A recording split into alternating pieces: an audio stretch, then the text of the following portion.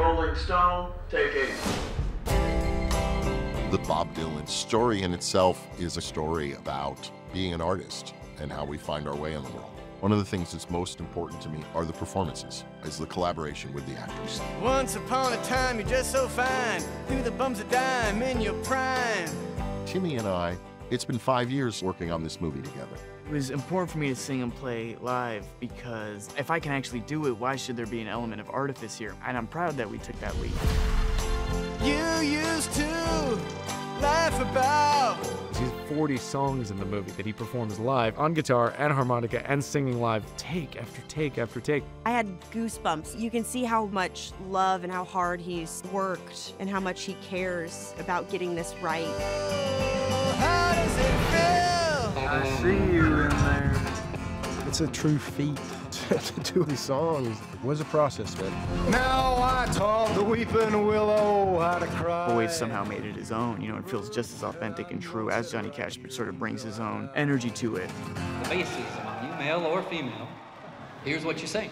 Getting to learn and play the music itself was a huge hook for me. Edward probably got the least amount of time of any of us to wrap his head around the character. He did an extra, I mean, he fully went for it. I didn't play guitar. I could kind of play the ukulele, and I'd sing in the shower. That was pretty much where I started this.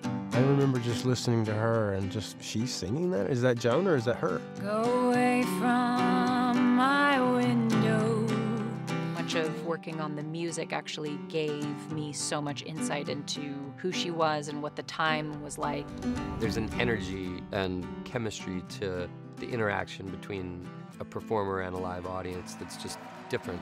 We're set up to record all of the performances for real. All of the microphones are real period microphones. All the instruments are real period instruments. We have done this movie 100% live. There's no earpiece, there's no timing mechanism or anything.